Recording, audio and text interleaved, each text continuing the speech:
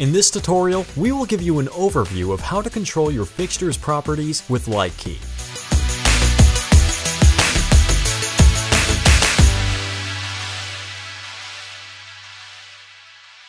Every fixture has a set of properties that can be controlled through DMX. Most properties appear in the design view at the bottom of the window. The design view always controls the fixtures that are selected. For example, we can select these moving heads and then assign a color and fade up their dimmer. Note that Lightkey has automatically opened the shutter for us.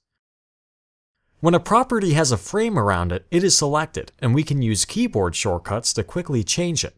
These shortcuts appear in the lower right. For example, if we want to set the dimmer to 40%, we can simply type 4. If we want exactly 55%, we type 55.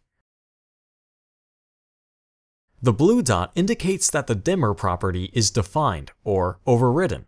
If the dot is gray, then the property is defined for some of the selected fixtures only. We can click the dot to clear the property so it reverts to the default state, or simply press the delete key. If you ever want to undo a change, choose Undo from the Edit menu or press Command-Z. You can see which properties a fixture has when you click on its name.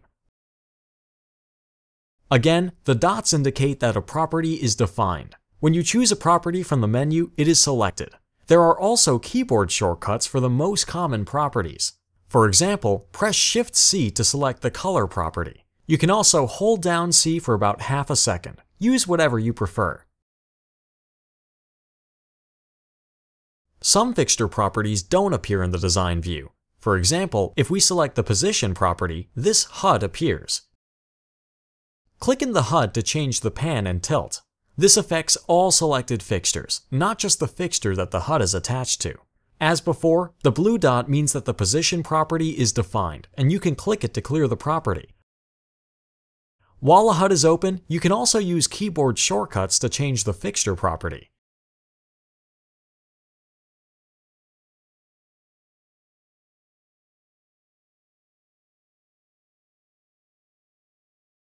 You can also scroll to change the position. Hold down the Command key to change the tilt angle.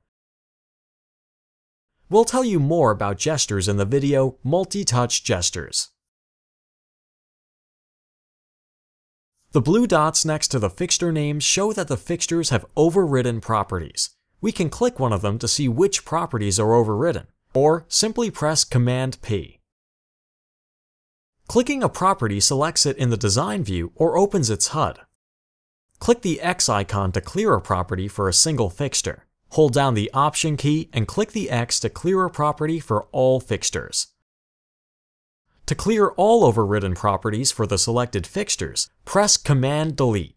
To clear the overridden properties for all fixtures, press Command-Shift-Delete, or click the brush icon in the toolbar.